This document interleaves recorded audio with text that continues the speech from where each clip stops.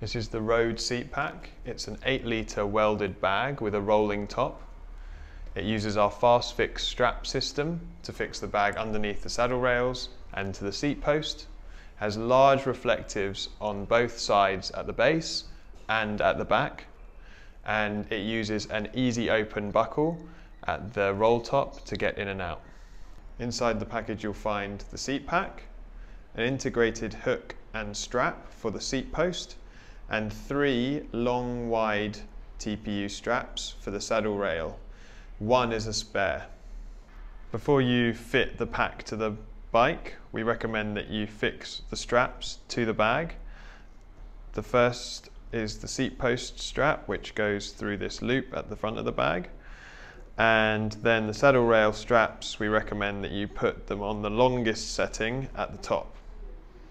To roll the seat pack closed, roll 3 times over the welded seam on the base of the bag. 1, 2,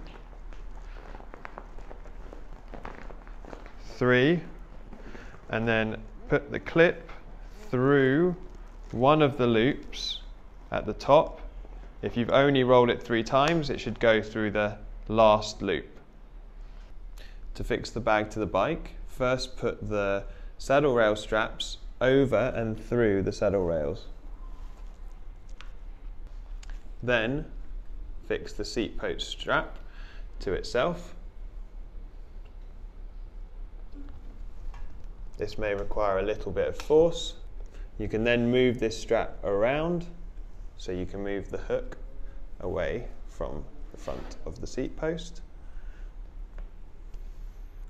And lastly, take the saddle rail straps through the guide on the edge of the bag and pull tightly over the hook on the base. Since the buckle is a top button press, you can press it through the strap to release and open the bag.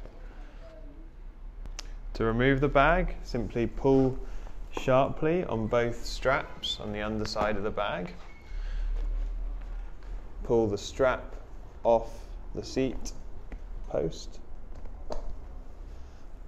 and pull these through the saddle rails.